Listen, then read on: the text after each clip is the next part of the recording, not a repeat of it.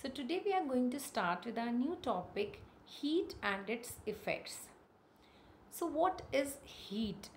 Heat is a form of energy, as you all know. Heat is actually the energy possessed by the molecules of that substance. The energy possessed by the molecules of the substance is also called as thermal energy.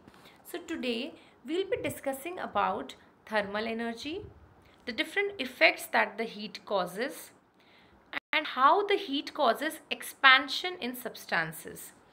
We'll be also looking around certain applications where these thermal expansion property has been put to use. Heat is defined as spontaneous flow of energy from one object to another. Now, if you are touching a cup of hot tea, what do you feel? It is hot. Why? Because the temperature of the tea is more than your body.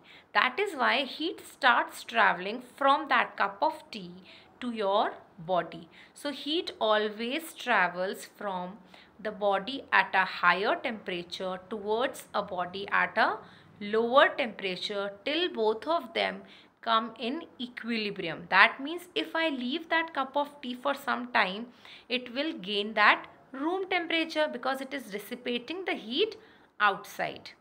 But in case when you are touching a bowl filled with ice cubes, you will feel cold. Why? Because your body temperature is higher as compared to the ice cubes. Now the heat has started traveling from your body to ice cubes. That is why if you keep holding some ice cubes in your hand for some time, it will melt and turn into water. So heat energy is the energy of movement of molecules. More we heat the substance, the faster its molecules start to move. Now coming to what effect does heat causes? Heat can cause many effects in a substance. If I am boiling water, then it will lead to increase in the temperature of that water. Secondly, it can also lead to the change in the state of the water. Once the water starts boiling and converting into steam, that means from the liquid state, water has started turning into vapor. So now there is change of state. In some cases, it can also cause a change in the shape of the body. Like if I start melting ice, ice is solid. If I am supplying heat to ice cubes, it will convert it into liquid. Length, volume and area of a substance will increase when heat is supplied to it. And this is what we call thermal expansion. So simply concluding, if I take a simple example of ice in a solid form, solid will be converted to liquid on melting when we are providing it heat. And this water could be converted into a form of water vapor by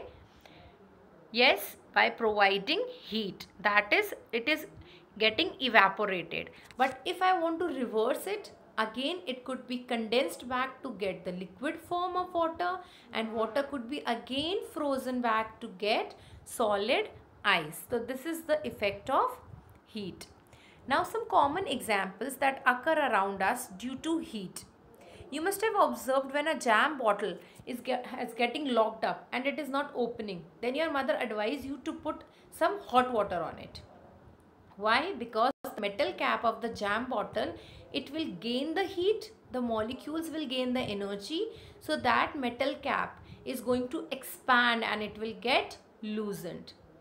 Second example is like in summers when the electrical cables are laid between the poles, they are left a little loose. Why? Because when winters are coming, during the winters, these cables, they are going to again contract.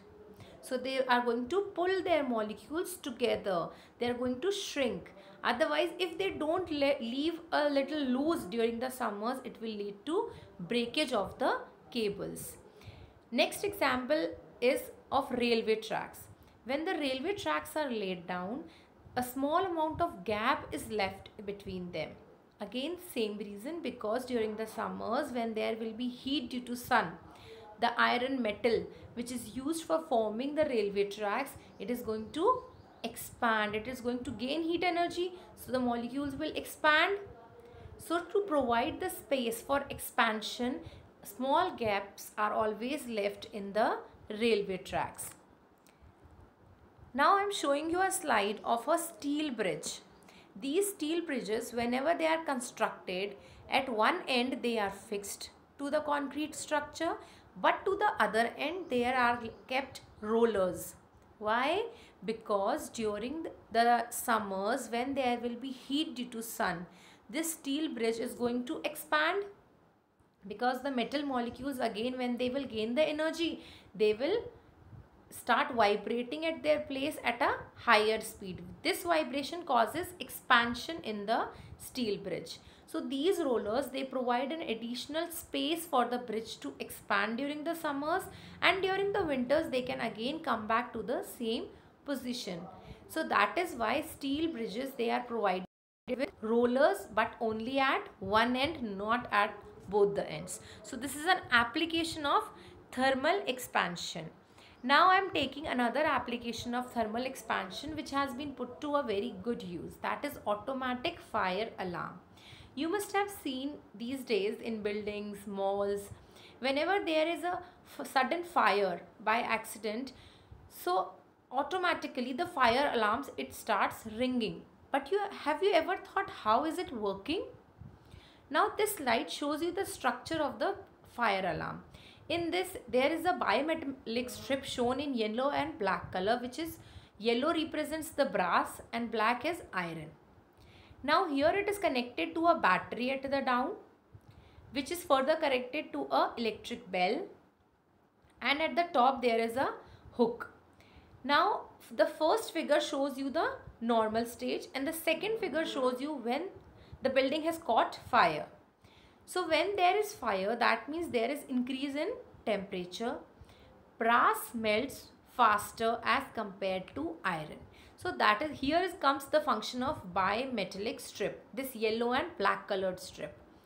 When brass will start melting, it will create a push, or you can say a bend towards the iron side, and this metal strip is going to bend and join with the hook. This is going to complete the circuit. Now once the circuit is completed, the power is supplied by the battery to ring the bell. This is how the automatic fire alarm works in a building. Now today, to conclude, we have discussed today what is heat, what is thermal energy, and how the molecules, they gain the energy once we are supplying heat to it, which causes thermal expansion. Then we looked for some common examples and applications of thermal expansion. This much for today. Thank you. See you in the next